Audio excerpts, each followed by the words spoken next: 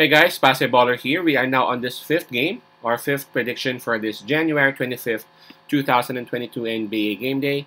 This is the battle between Sacramento Kings with the record of 18 wins and 30 losses, visiting Boston Celtics with the record of 24 and 24.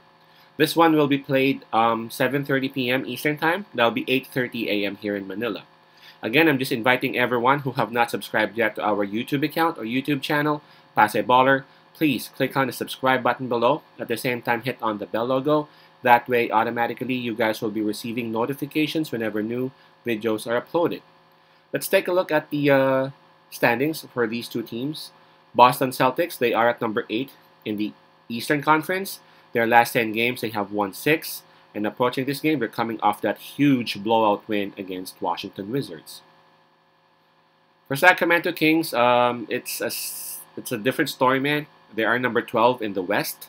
For their last 10 games, man, they have only won a couple of games.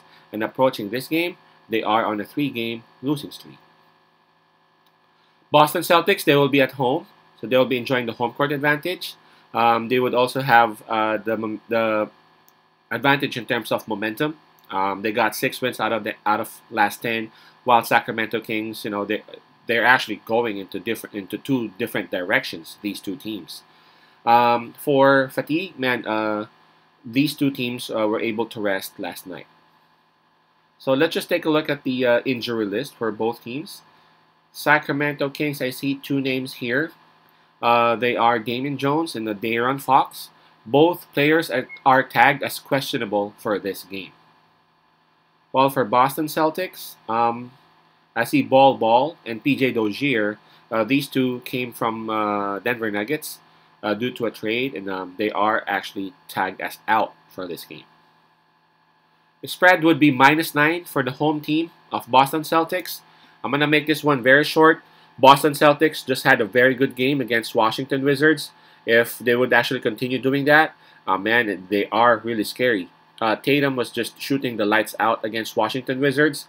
Boston Celtics, they do have Smart back. So the big 3 is complete for Boston Celtics again. If they can do more lobs to Williams like that, man, Sacramento Kings would be in a huge trouble, especially right now. We ain't even sure whether Fox or Damian Jones would be playing. We all know that those two players are 2 of the main sources of their offense. So I'm going to side with Boston Celtics right here with -9. I think the crowd would also push them for another huge win against Sacramento. Boston Celtics -9. Celtics -9. Peace out, pass love, and God bless.